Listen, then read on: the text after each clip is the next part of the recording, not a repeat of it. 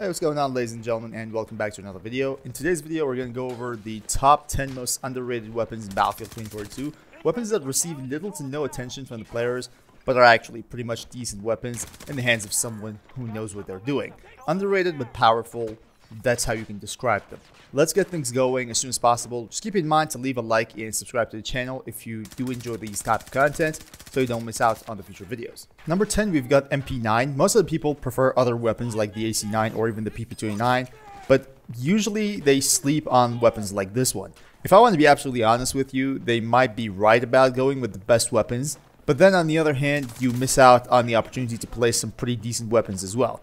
MP9 offers an astonishing fire rate of 900 RPM with a 50 round drum mag, and this way, not only do you have a fast firing weapon, but this weapon also comes with a ton of rounds, which again makes reloading a less concerning problem and makes it more comfortable to just play those CQB maps, rush in and get some kills. Yeah, this weapon has the slowest TTK among all the SMGs, but it's literally just the same with SCZ-3, P90, and even PP2000, but it comes with more fire rate and more rounds per mag. It also provides a large amount of attachments to go with, and that brings us to the best setup for this weapon. In my opinion, a wrapped suppressor would be nice to have, and then MGL laser sight to improve the hipfire accuracy even more. And then for ammo, I'd prefer close combat drum, then extended, and then normal close combat. And weapon sight is just personal preference. My favorite is Fusion Hollow, and it should look like this. Number 9 is the XCE Bar Sniper Rifle. When it comes to sniper rifles, the battle is always between DXR and SWS, and most of the people I know are really just interested in one of those two. However, when it comes to close range and medium range sniping, nothing beats the XCE. This weapon is so fast that you can literally just suppress people with bullets, and with pinpoint accuracy. I really hate to go against snipers who play with it, because it's really hard to keep shooting them consistently since you are the one who's being suppressed and you can't really do anything but to pray for some luck. XCE is also a very different sniper rifle compared to others. Muzzle velocity is literally the slowest at about 845 meters per second, but to compensate for that, you have a godlike rate of fire, and that's the key for being a deadly sniper in medium range. For the setup, I'd go with tactical compensator for more accuracy. Just remember to avoid any kind of suppressor since this weapon's muzzle velocity is already all over the place. For underbarrel, you'll need the BCG light grip and a bipod for long ranges. Don't think you can actually reach those ranges, but just having it wouldn't hurt. And for ammo, standard issue extended, then high power, and then normal standard issue should be enough. And the setup should look like this in the final 4.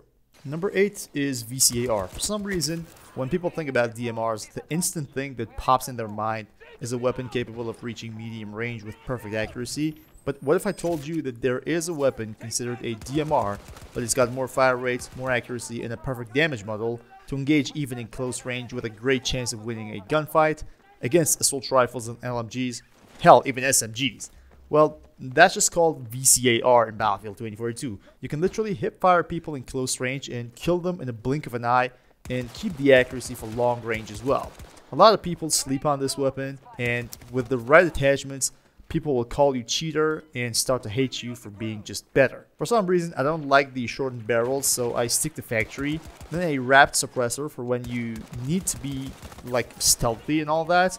And finally, the extended barrel for when you want to hit targets at longer ranges. MGL laser sight is a must since this weapon is a close range weapon after all. And for ammo type, I'd stick to close combat drum, then extended, and then just normal close combat. And finally, here's the setup.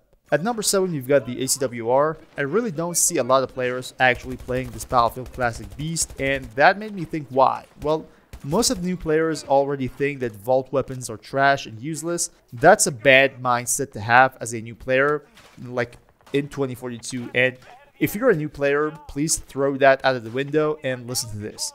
ACWR has one of the best hipfire accuracies in the game, if not the best one. And most of the people don't even realize how big of an advantage that could be. Sometimes you don't even need to ADS for getting a kill. It's just as fast as pressing the fire button and the enemy is dead. Coupled with perfect damage model and a decent recoil, this weapon can really level up your game if you get used to it, so please sleep on it so the streamers can have easier targets to kill. But if you don't want to be that guy, then here's the setup. Default muzzle, STNR laser sight, and standard issue ammo. My favorite sights are Fusion Hollow and Ghost Hybrid, and here's the final look. Number 6 is a pistol. That's right, the Russian MP443. Just because this is a vault weapon and you have little to no attachments to use on it, people might think that it's not really a worthy sidearm. If you're one of those people, you're dead wrong. With 27 rounds per mag, not only you don't even run out of ammo, but you get to use one of the fastest firing handguns in the game. This might not be as comfortable as some all-out warfare handguns, but believe me, it's just a matter of time before you get used to it and start dominating in this game. It's just unfortunate that you don't get the all-out warfare attachments to use on this thing, and it really is unfortunate, but even without those, this pistol is still a worthy sidearm, and I promise you, if you use it, you won't regret it. And because actually there is no attachments to use on this weapon, there will be no specific setup for this. You just go out there, equip it, and start using it, and I'm sure you'll like it. Number 5 is a crossbow. Yeah, just simple as that. People underestimate it and sleep on it. Probably even you watching this video think that a crossbow isn't a good companion, but truth be told, it could be. Depends on your playstyle first, but it definitely can hurt people against you.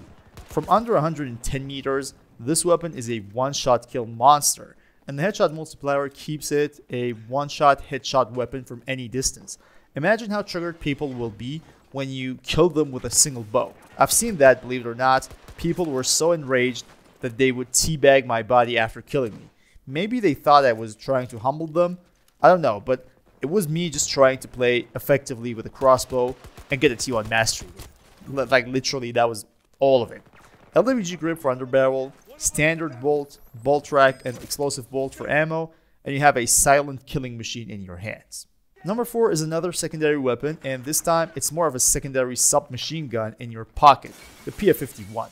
Imagine switching to your pistol and all of a sudden you find an SMG instead. Well, I know one thing for sure. That would be a relief in a lot of situations, and especially for people with primary weapons that are less effective in close range. For example, these snipers can make good use of this weapon. PF51 uses the same magazine as the P90, meaning your full auto secondary SMG holds 50 rounds per mag. I mean, just imagine someone jump in front of you thinking you have no defense as a sniper.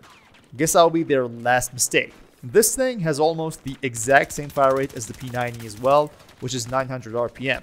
I really wonder what else can someone expect to get out of a secondary weapon. Really.